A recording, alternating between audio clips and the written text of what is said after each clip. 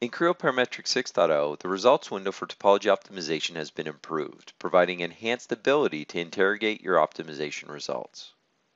On the screen is a sample model that I recently optimized. Once the analysis is complete, I can choose to show the results from the mini toolbar for the study. Immediately, the optimization shape is displayed on the screen.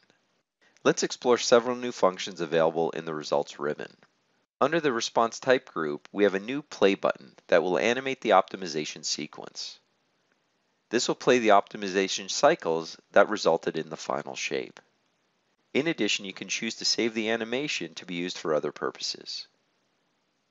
Looking at the optimization results, you'll notice the rough facet shape. In the display group, we have a new button called Smear. This function will smoothen the result shape and can be used to improve the overall geometry reconstruction process.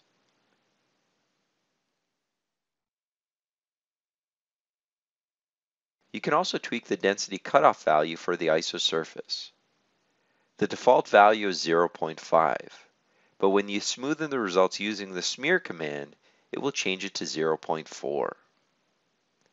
You can now increase or decrease this value to change the results.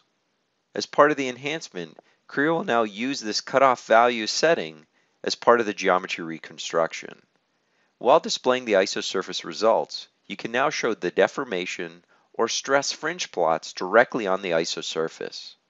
This will make it easy to see how the results model will deform or visualize the areas of high stress in your design.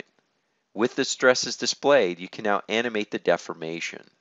A new capability is the ability now to control the deformation animation. Choosing the entry field, you can now enter in a new value to increase or decrease the deformation scale. With these enhancements, you can now easily interrogate your results.